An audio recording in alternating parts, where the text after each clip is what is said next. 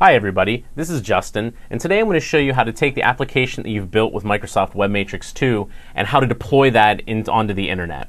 So if you go to microsoft.com/web, you're going to see a bunch of links of resources and different information on how to build your application. If you scroll down to the bottom, there's also going to be a list of what we call the Microsoft Hosting Gallery. These are partners that we've worked with that we know provide a great experience for deploying your application. So for today, we're going to focus on Netcetera.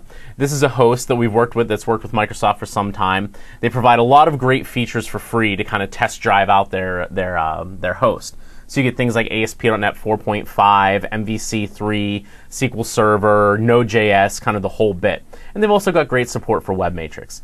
So if we scroll down to the bottom, there's this big orange order button. We're going to go ahead and click on that. And then the first thing they're going to ask us is an address to our application. So we're just going to call this the Happy Fun Test Time because I need a name. And after they go out and create this site, they're going to ask us for some pretty basic information. So name, address, city, all that kind of standard stuff. We don't have time for this, and I've actually already signed up for an account. So I'm just going to go ahead to the part where we use WebMatrix to deploy our application to Netcetera. So I'm going to go over to WebMatrix. One of the things they've sent us is a publish settings file that contains all of the information we need to publish our application onto their servers. So when I click the publish button, we're going to get this menu which is going to allow us to import a publishing profile. This is kind of the easiest way to get started, and I happen to already have this publishing profile they've sent me from the previous account that I signed up for.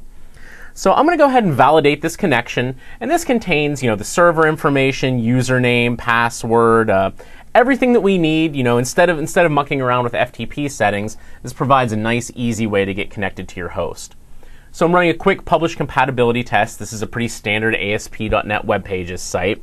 And then we're just going to go through our normal publishing process like we would with any other application.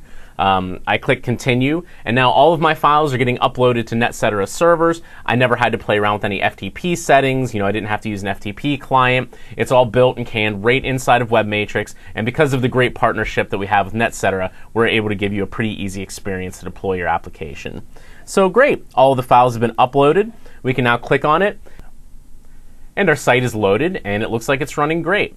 So there you go. That was an example of creating an account with Netcetera and then using WebMatrix to upload an application onto their servers. I hope you enjoyed it.